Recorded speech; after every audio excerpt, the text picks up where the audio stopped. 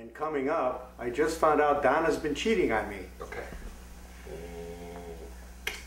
Film at 11. Is that fast enough for you? Hi, I'm Mrs. B. Oh, I said too. Oh. Hi, I'm Mrs. B. And I'm Joel Silver. Because Donna really likes Joel Silver.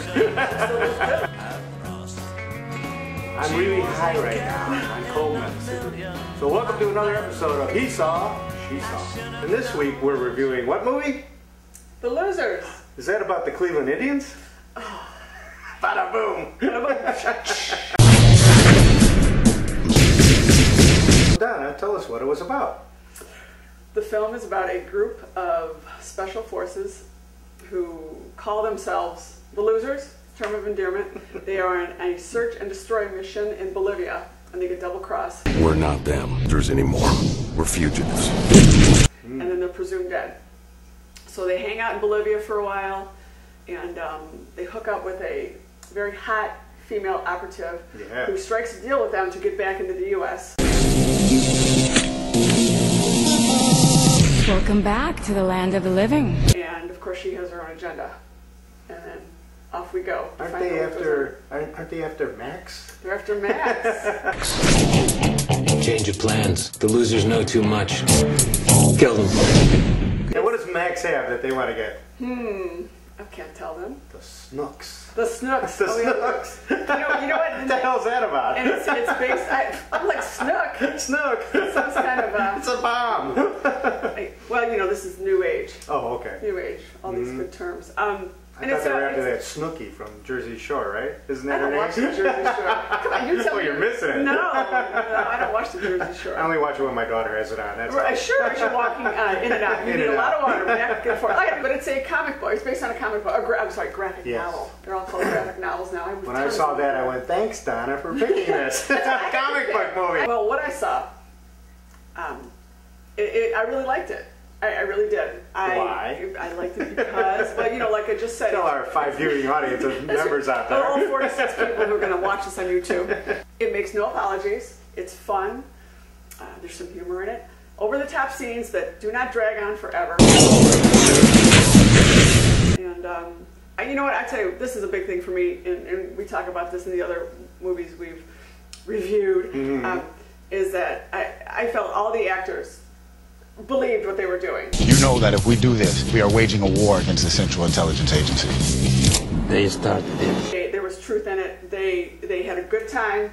They carried out their character, made their character, you know, their character believable as far as their acting, and they committed to it. And that's real important for me in a movie, whether or not it's my type of movie or not. Is if they can carry out their premise, I'm along with the ride. How come every time they're in like trouble, they like run away from their hotel room or whatever with nothing, and then the next scene they're carrying all this multi-million-dollar equipment around with them? It's a movie. It's a movie.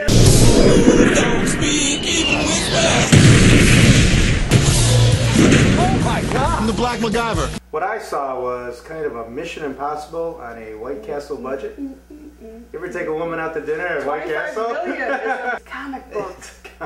It's a comic book. Wasn't this guy the brother on Everybody Loves Raymond too? Didn't he play the brother? No, that dude is like this. That dude is like this tall. Okay, he's very tall. Go back in the shot. Oh, sorry, Brad Garrett. I thought you watch network TV. I think this one, because it doesn't go deep into all this backstory and stuff. I think that anybody who likes kind of a fun action type movie will enjoy it. Thank you. There's some sexuality, not. Oh, that nothing. part. Yeah, I forgot about that. I like it. See, that's another thing. The boys feel like they got tricked by Zoe, and the next scene, the guy's making love to her. Oh. You know, she's hot. I liked her better when she was blue. Yeah, I don't She do looked a lot hotter do then. that blue stuff. You guys haven't seen Avatar yet? No Avatar here. Not. Welcome back to the Stone Ages, ladies and gentlemen. So here's what I saw. You could tell the good guys were good guys because they wanted to save the children at the beginning of the movie. Right. And you could tell the bad guys were bad guys because they blew up all the children and killed them. How about that Jason Patrick as I liked him. the villain? I That's liked right. It's him. a comic book He was movie. having We fun have to with say it. villain. Yeah. I think he took you just enough. He seemed like your typical business rich, a Republican.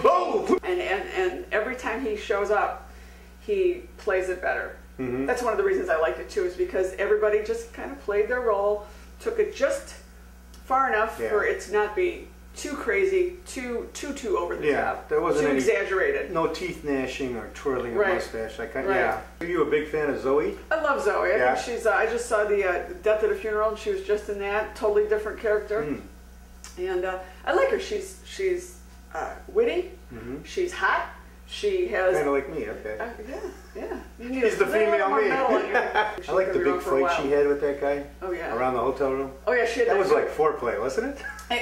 It was it? Yeah.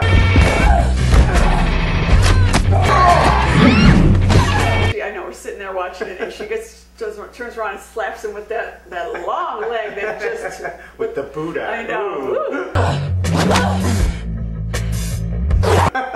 She was good though. She's got the accent going and everything. You know, I think she's a part Navi. She's part Navi. Oh yeah. What the fuck is Navi? Navi. That's the tribe in Avatar. You gotta get out, girl. We'll be right back after this message. Hit it. Navi. Oh, yeah. I was gonna say Dominican Republic. I couldn't think of the Latino name for it. A lot of Navis down in wherever. That was a good one. So I'm gonna give you that one. Oh, really? You know, there's another one coming. Is there? I think so. The Losers too? The Losers. The Part two? The real bad losers. As long as there's more sex with Zoe in it, I don't see it. Yeah, really. Sex with Zoe. Right. I like when she twirled her hair around. Twirled it around. I know a lot of women that do that during sex. Whee! I can't do it myself. I thank you for choosing a short movie. Yeah. I appreciate that. How long was Avatar? 4 hours. About 2 days. We had breakfast and then we came back. Smoke. Yeah. And I think if you're on the fence about a movie and you've got some time to do a little, it is. Yeah, ever sit on the a fence? I know. Yeah, it's waiting. Sometimes those little things. They'll stay with you, like yippee-ki-yay, motherfucker. Right? I'm gonna have to bleep that out. Don't bleep it out. Don't bleep it. It's the internet. We don't have to bleep. Oh, that's right. No, I listen to the radio in the morning. 98.5. Oh, really? 98.5. 98.5. Somebody we know and love's on there. Yeah, Scott Miller. So I saw a movie that was not my genre. I'm supposed to say what I saw. Oh, am I? What you saw. What kind of cold medicine are you on? It's good stuff, huh? Good stuff, yeah. So, Donna saw a movie of this particular genre that she really liked. Okay, you know what? Simply here has taken too much Sudafed. So I don't know what I saw, but she saw something. Right. What he saw was a movie that, under protest, I wanted to see it. He saw a movie that, he's not really into the genre. He prefers something that talks a little bit about the human condition. I'm sure Avatar did. Wow, I'm sure Avatar. That's marginal for you. You probably wouldn't recommend it. Yeah, it was entertaining. It kept moving. It was entertaining. Kept moving. I mean, if you're into that genre, I would recommend this movie. Okay, what I saw was a movie that I thought fulfilled its premise. I thought all the characters gave some truth to their portrayal, okay. And I think you can like this movie even if you're not a big graphic novel, DC comic, Marvel comic kind of dork. I was in it for the biceps, the chest hair, the sex, the hot sex, the hot, literally hot sex. Hot sex. That room was flaming. And it looked like it'd be fun when I saw the previews, and it was fun. So that's what we saw. Okay. All right. What are we watching next? Well, coming in the future, Robin Hood. We know that for sure. That's right. I don't know next one though. I think Robin Hood's out in 2 weeks. Oh, okay. Then that's it. Stay tuned. Of all the love I have